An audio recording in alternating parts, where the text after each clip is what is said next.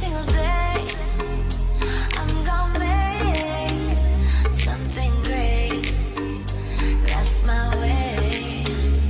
Every single day I'm gonna make something.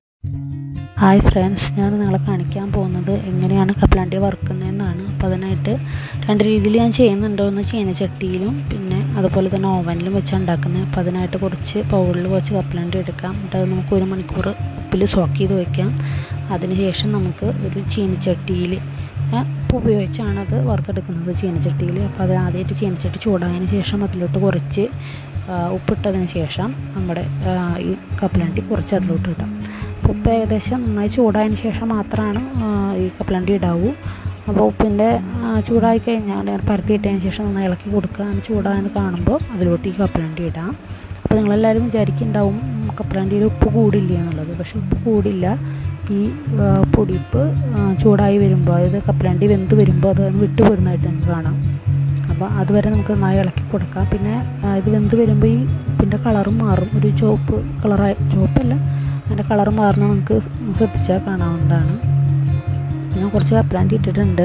അപ്പോൾ കപ്പലണ്ടി ഇട്ട് നന്നായി ഇളക്കി കൊടുക്കാം. ഇപ്പോൾ ചൂടാകുന്നതനുസരിച്ച് അധികം സമയമൊന്നും വേണ്ട, ഒരു 5 മിനിറ്റിനുള്ളിലാകുന്നതാണ്. നന്നായി ഇളക്കി കൊടുക്കാം. അപ്പോൾ ആദ്യം ഉപ്പ് അതിൽ പറ്റി പിടിക്കുന്നത് നമുക്ക് കാണാം. അപ്പോൾ കുറച്ച് കഴിഞ്ഞ് അത് വെന്ത് വരുന്നതനുസരിച്ച് അത് വിട്ട് പോരുന്നതും കാണാം.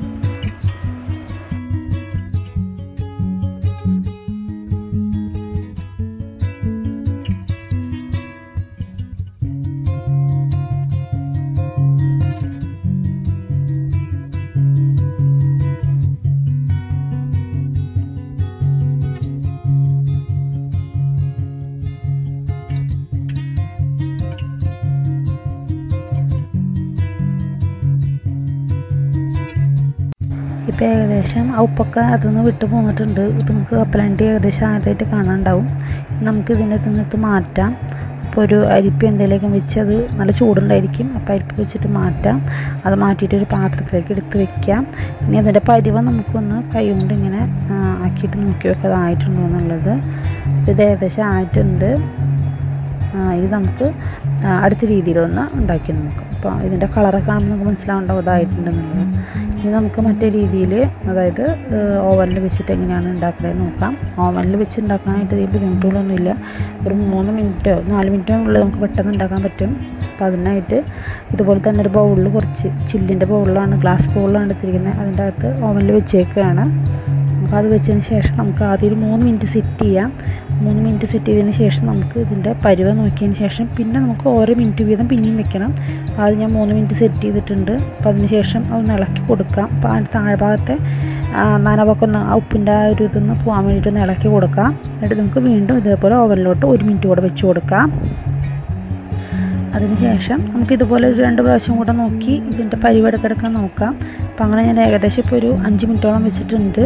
ഇനി ഞാനിത് നോക്കും, ഇങ്ങനെ പാകം നോക്കുന്നുണ്ട്. ഇപ്പോൾ പാകം ഏകദേശം ആയിട്ടുണ്ട്. അതിപ്പോൾ ഇതിൻ്റെ തൊലി കളഞ്ഞ് നോക്കുമ്പോൾ നമുക്ക് അറിയാൻ പറ്റുന്നുണ്ടാവും അതായത്. അപ്പോൾ ഓവനിൽ വെക്കുമ്പോൾ നിങ്ങൾ ശ്രദ്ധിക്കേണ്ട കാര്യം എന്ന് വെച്ച് കഴിഞ്ഞാൽ കുറച്ച് നേരം ചൂടാറിയതിന് ശേഷം നോക്കുക. അത് ഓവനിലെടുത്ത് അപ്പം തന്നെ അതിൻ്റെ പരിവ് നോക്കരുത്. കുറച്ച് നേരം അവിടെ വെയിറ്റ് ചെയ്തിട്ട് നോക്കുക. അപ്പോൾ നിങ്ങളെല്ലാവരും ട്രൈ ചെയ്ത് നോക്കണം, അഭിപ്രായങ്ങൾ പറയണം.